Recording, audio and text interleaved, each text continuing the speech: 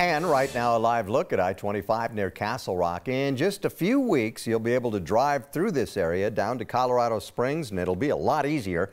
9 News reporter John Glasgow live in Castle Rock this morning. And John, the GAP project is actually finishing ahead of schedule. And it's also under budget as well, which is something we don't often hear with construction projects. But CDOT says that the I-25 GAP project is good to go. And in fact, most of the lanes here are going to open here in mid-December, which is good news for drivers. A lot of drivers know this project very well. It's one that's caused a lot of delays and headaches for people on this 18-mile stretch of I-25 between Castle Rock and Monument for the past 3 years.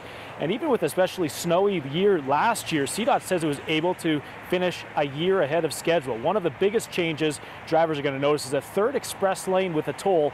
They'll also see wider shoulders, rebuilt bridges, new wildlife crossings, and new pavement as well. So Governor Jared Polis says that the express lanes, they're going to be free for about half of the year next year, but then they'll start taking effect around fall 2022. So this is meant to ease the congestion here along this stretch of the roadway. And this morning, looks like things are flowing quite freely. Reporting from the I-25 GAP project, John Glasgow, 9 News.